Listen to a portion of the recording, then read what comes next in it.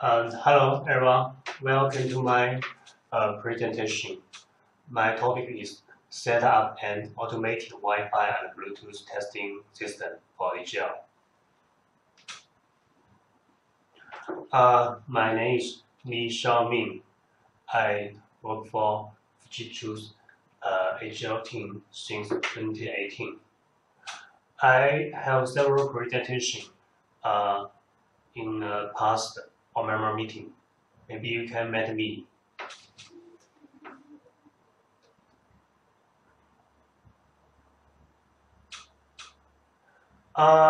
In this talk, I will mainly talk about first idea of testing Wi-Fi, and the second integrate Android, Google Android AGL into Bluetooth testing.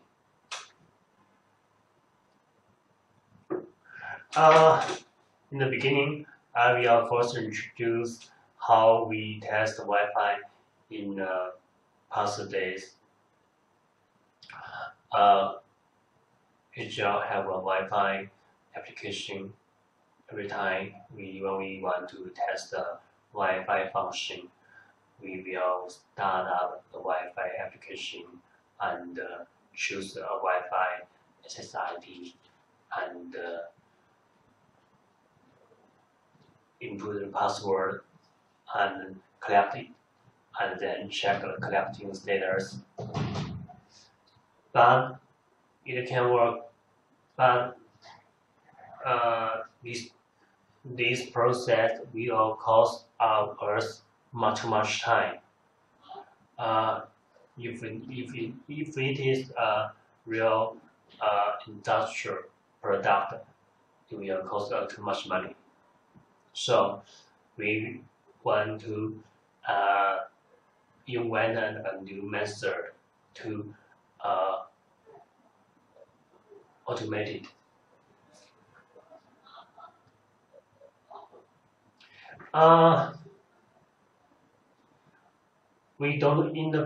At first we don't want to reinvent a new wheel.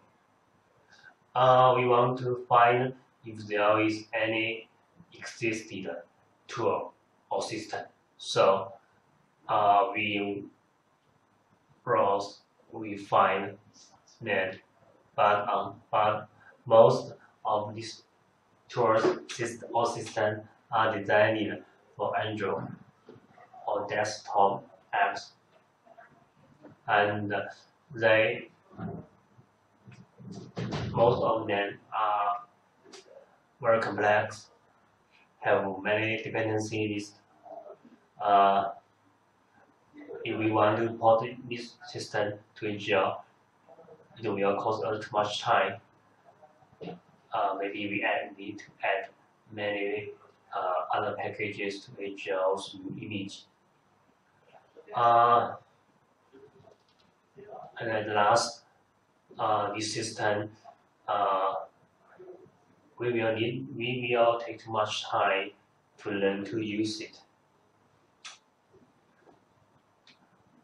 For example, it is a common web automated test system diagram. We can see that there is many components inside it. I think in the first sight we will got an impression that it's very complex if we want to port it, or if we want to study it, it will take too much time. So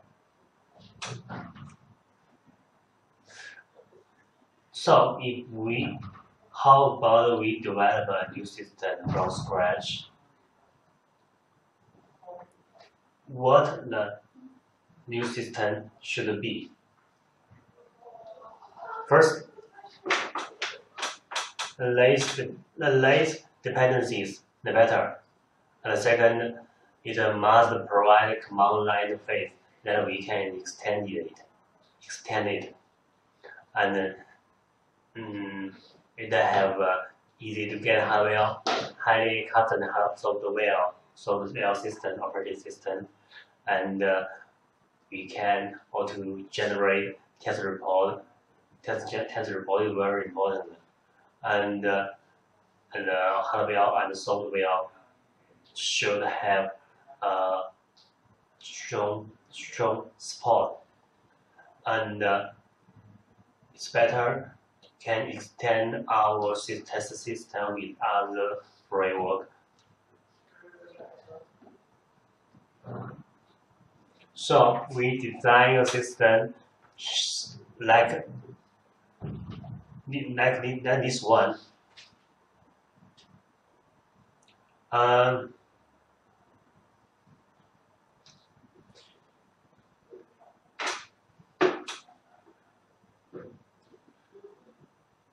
This target board is runs have AGL inside, and this wireless AP wireless router. This is the wireless router. This is the PC host. And then I will introduce these components in details. First, what is OpenWRT? What is the wireless OpenWRT inside the wireless router? First, OpenWRT is the open source operating system. It is designed easy to use. While on OpenWRT, we can easily to control Wi-Fi setting using a shell script, and there is a strong forum and documentation. We can find help to configure the OpenWRT, and OpenWRT is very popular, have a long list of supported devices. Of course, it's open source.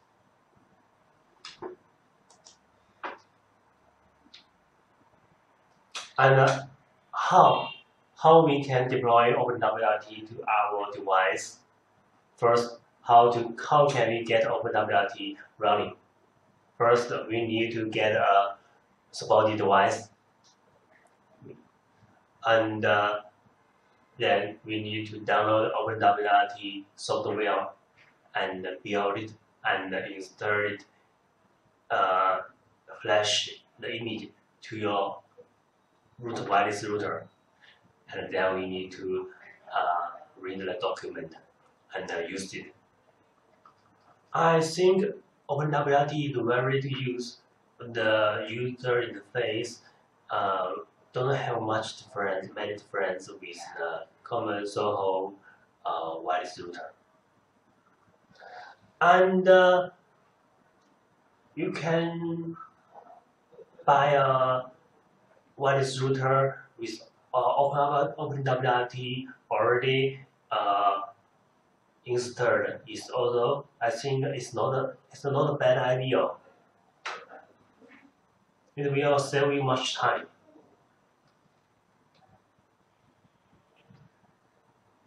It's OpenWRT screenshot. In this picture, in this screenshot, I only show the OpenWRT's Wi-Fi setting interface. Here we can see there is many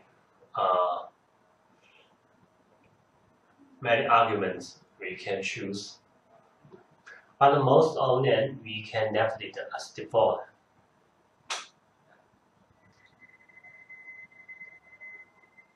If you don't want to use OpenWRT, we can also use, for example, DDWRT, Tomato, or maybe other open source platform.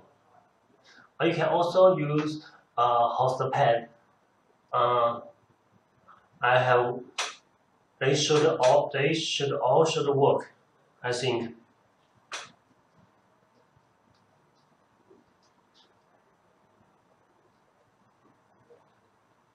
And then, what is collection manager? Let's back to the illustration of our test system.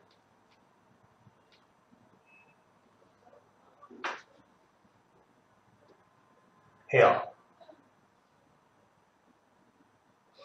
we need to use every time we need to use collection manager to control the target board. So what's the use of collection manager here? Collection manager is a command line network manager. So what is command collection manager designed for? It's designed for use with embedded device. It's designed for use with fast resolve times. It's very fast to boot, to power off the target board for the wireless AP, wireless router. Fortunately, AGL demo platform image already have collection manager inside, so we don't need to deploy collection manager. Collection manager's diagram, but we don't need to study to maximize the details of this diagram. We just need to know how to use it. For example, we can use collection manager control scan, service, collect, state. They are common commands to find a Wi-Fi signal, to collect the Wi-Fi signal, and to check the Wi-Fi status, collection status. Collection manager also provide interactive model. If we need to collect to a Wi-Fi signal with the password, we need to use the interactive model. But if we want to use shell script to automation the collection process, and we want to avoid the interactive mode, and we don't want to use any advanced shell script technology, we can save the Wi-Fi password in some collection manager config files to avoid the interactive model.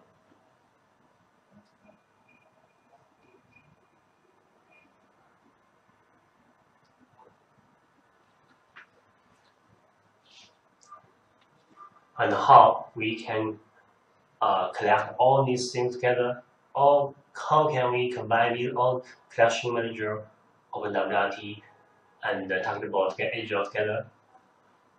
Here is a complete test cycle, test flow. First, we need to loading a test case sheet, preserve files, and we load the test case and read the test case, and we log in with WRT and update its Wi-Fi setting. Usually, we need to wait several seconds to until the wireless router to update refresh its setting, and then we to log in the target board, AGL target board, and use the collection manager to collect the Wi-Fi signal, to collect it to a new Wi-Fi signal. And then at last, we need to check the test status, Wi-Fi status, and write the test result into the test report. Use this new test system, we can finish over 200 test cases no more than 1 hour. And I think the test time depends on other factors. For example, your test case design mechanism, your wireless routers setting.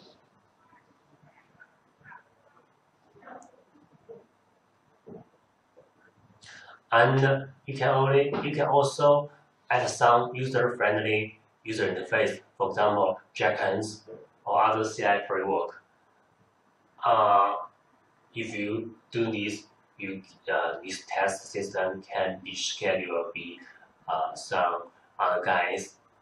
I mean, even if they don't be familiar with the test system details, and you can integrate this test system with the complete CI process. You can also integrate the Japan's advanced report mechanism, for example, email notice mechanism into the test system. And then I want to introduce our work in the Bluetooth test. We have added a new tool into the Bluetooth test. It's Android's ADB. Here, this one is ADB. And here is the AGL tactile board. This is smartphone. Every time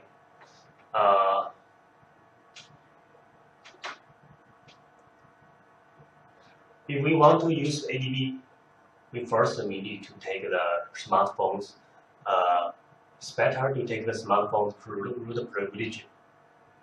We only test the Google Android. I can't tell you which brand, which model is easy to get a root permission. You need to try it yourself.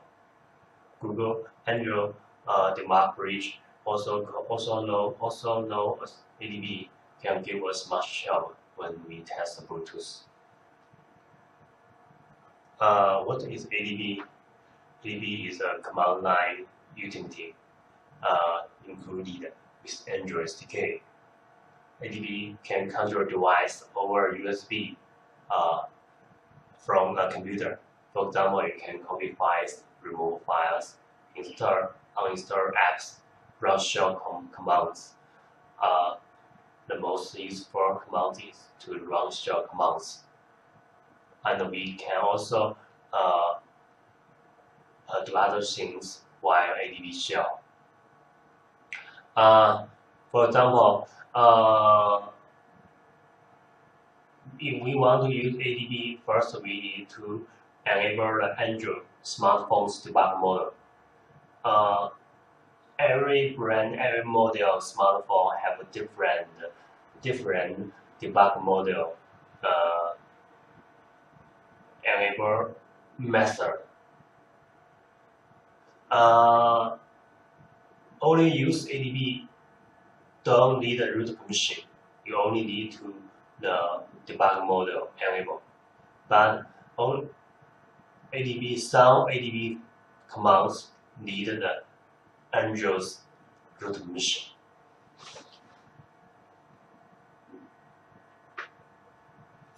While the ADB Bluetooth commands, there is many useful ADB Bluetooth commands you can use to help you test the Bluetooth function. For example, you can enable, disable Bluetooth function. You can monitor Bluetooth status. You can take back the Bluetooth app logs. There is many other ADB shell commands. You can check the Android's documentation.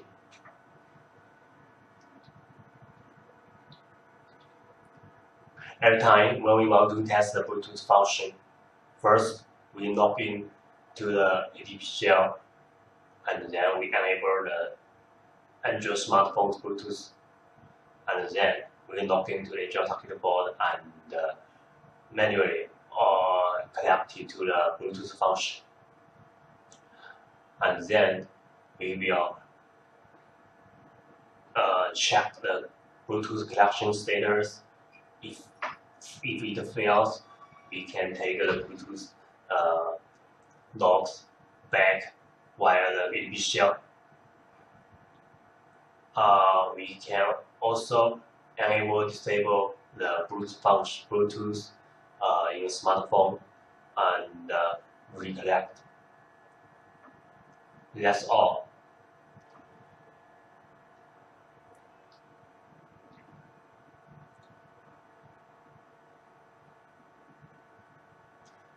Future work, we want to integrate our Wi-Fi test system into the Lava. Maybe we can separate it as a test job. We can, and we also want to optimize the test report as other file formats. We also want to find some practical Wi-Fi test shoes to test the Wi-Fi system other functions. That's all.